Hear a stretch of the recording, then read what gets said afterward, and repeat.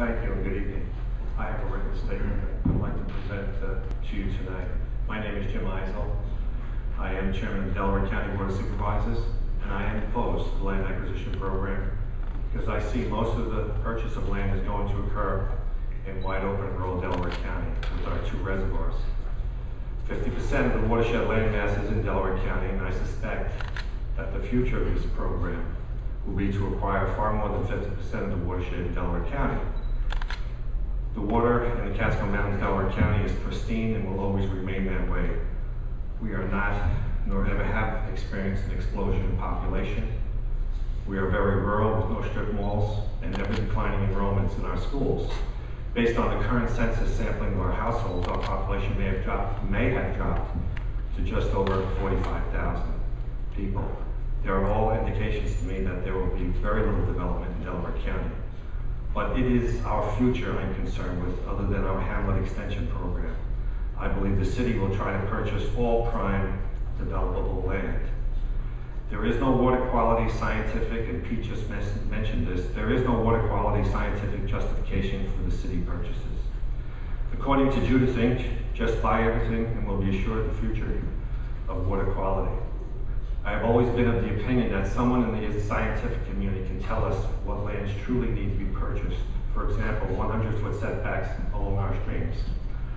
I believe that those lands are all that is necessary to be acquired and will leave most of the developable land open for our economic future. It's a win-win for the city and Delaware County because this shotgun approach to purchasing land makes no water quality economic sense. I am the supervisor of the town of Harpersfield, which is the furthest town in Delaware County. It borders Otsego and Scary County. And we are approximately 45 miles from the Cannonsville Reservoir. Excuse me, and you have purchased land in Harpersfield. And I'm here to tell you as a layman, these purchases will not improve water quality to any measurable degree. These huge purchases of land started with the Spitzler administration, and I believe this was a payback to the city environmentalists. If the truth be known, the city with their budget cuts would rather spend money not on land purchase, but infrastructure improvements.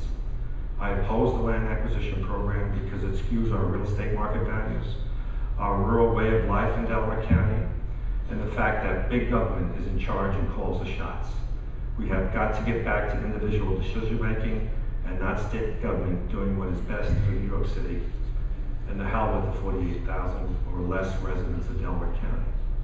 In closing, I demand on behalf of the residents of Delaware County that the New York State Department of Environmental Conservation, EPA, Department of Health require scientific water quality justification for every parcel purchased in the watershed by New York City. We expect nothing less as free citizens of this state.